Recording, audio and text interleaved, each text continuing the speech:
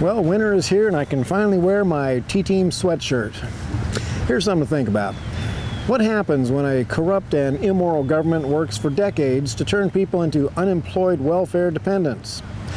What happens when millions of people grow up believing that they don't have to work, that America owes them free food and rent and cell phones? Well, we're now a nation that can have rioting and looting at the touch of a button. If the Obama administration switches off the old EBT cards, the welfare entitlement people will go on the warpath. Now, welfare was supposed to be a helping hand for those who truly needed it, but scumbag politicians turned it into a vote-buying scheme and enabled millions of people who just don't like to work to make welfare their career. And now the left-wing extremists in Washington, D.C. have the power to create a riot wherever and whenever they want.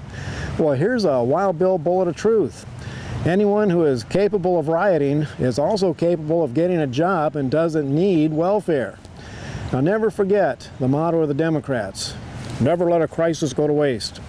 Massive rioting would be yet another opportunity for them to step on basic freedoms in the name of security. And after seeing what the Obama administration did to our people in Benghazi, there is no doubt in my mind that they would not hesitate to create bloody rioting and looting if it would further their agendas. I think the reason they haven't done it already is because most of the welfare parasites are in Democrat-controlled urban areas, and they wouldn't be able to blame those riots on conservatives.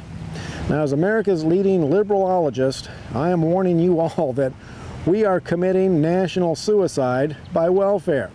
It's time for the sons and daughters of liberty to defend this nation against foolish politics and the fools who think they're getting away with it. T-Teams USA are now doing investigations into dirty politics, and we need people in all 50 states to join the teams and start building cases against the worst political rascals in America. This is Wild Bill for America. Thank you for watching, and America bless God again.